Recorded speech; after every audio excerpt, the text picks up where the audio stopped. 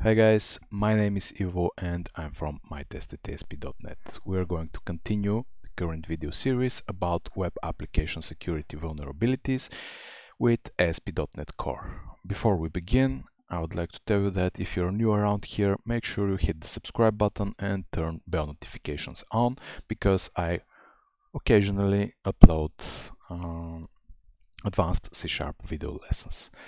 Let's continue. In the previous video, we talked about SQL injection. If you've missed it, make sure you check it out. And in the current one, we're going to show how to save yourself some trouble by protecting yourself from parameter tampering. What is parameter tampering?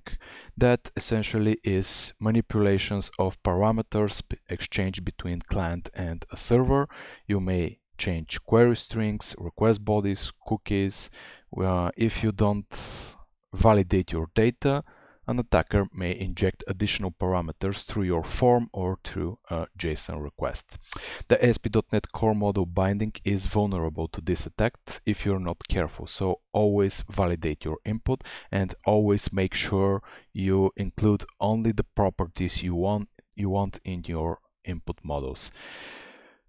Don't leave any other properties because they can be easily changed or altered. So a malicious request may change the data you don't want. Let me go to Visual Studio. In the demo code, we have a security controller which shows every potential attack in ASP.NET Core, and here is the parameter tampering.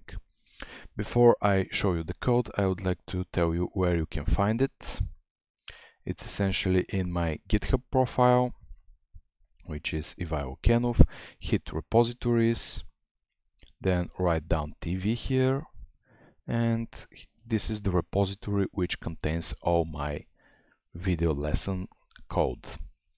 I link everything here, and for the current lesson, the code is in Web Application Security Considerations. I will be extremely thankful if you give this project a star, or you may watch it if you like, because this way you will be notified when I upload a new lesson. Good, now let's continue.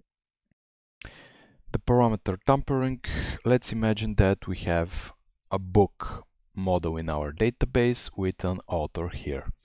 The author is essentially a foreign key to another entity. The book has title, description, some other properties, and an author ID.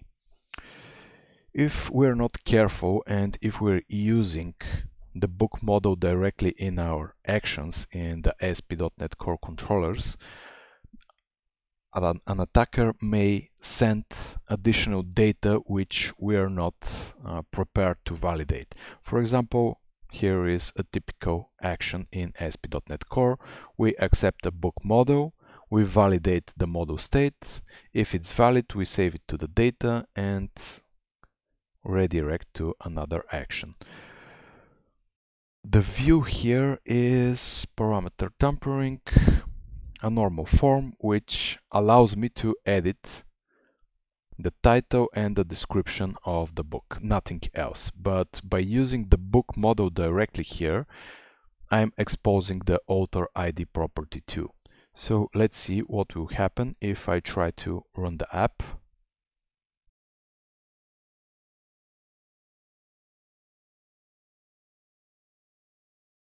And go to parameter tampering. As we can see, the form contains only title and description, and at first everything seems fine. But an attacker may easily go and change the form HTML by adding another input and saying that the input is author ID, like this.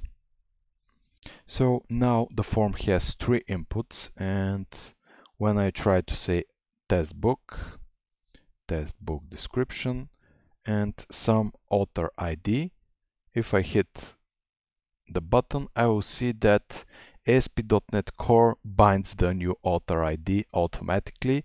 So this way, an attacker may change the book data without allowing me to protect myself.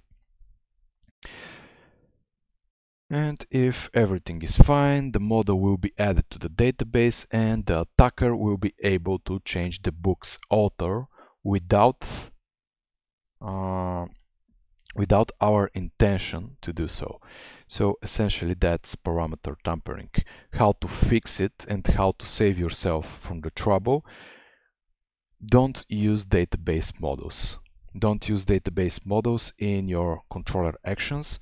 The solution is very simple. Always add a new model which is specifically designed for the form you want to use. So creating a book form model with the title and the description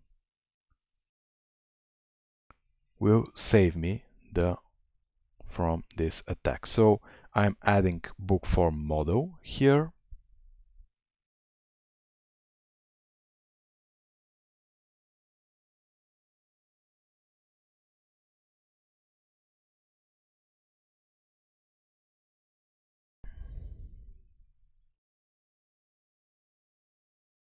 Then in the view, I'm going to say that the form model is book form model like this. And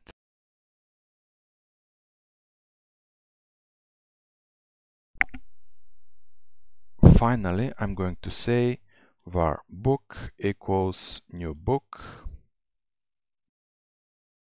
And I'm going to transfer the properties. You may use automapper for this to save you some code. Then I'm going to save the book here. This way I'm protected from any external property I don't want in my form. If I run the app again and hit parameter tampering, if I edit the form HTML and if I add another input for the author ID, the attack will no longer work. Because we can see that the model includes only the properties we want.